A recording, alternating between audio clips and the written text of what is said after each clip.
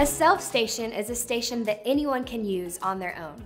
Most of the time, many of these will be set up in the lobby so that people can check themselves in as quickly as possible. For anyone who's checked in at your church before, they can get started by typing their phone number. And actually, they should only need to type the last 4 digits. What they'll see is a list of all the people who they are able to check in.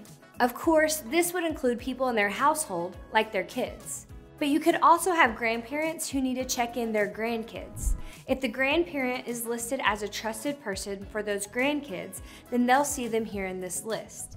Check-ins will automatically select people to be checked in based on where they've checked in before.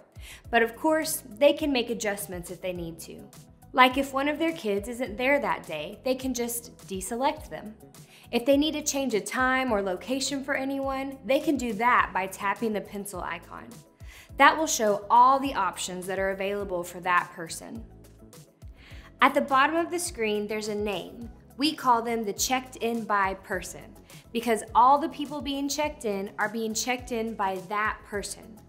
Whoever is doing the check-in should make sure that their name is listed in that spot. That way, if there are any issues, everyone knows who checked the kids in so they can get in touch with that person. Once everything's all set, they can officially check those people in, and it will print a label for everyone.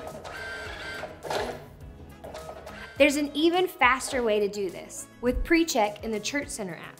Let me show you how it works. When a family is on their way to church, they can pre-check their kids in the app. That will give them a QR code. When they get to church, they can scan that QR code at a self-station.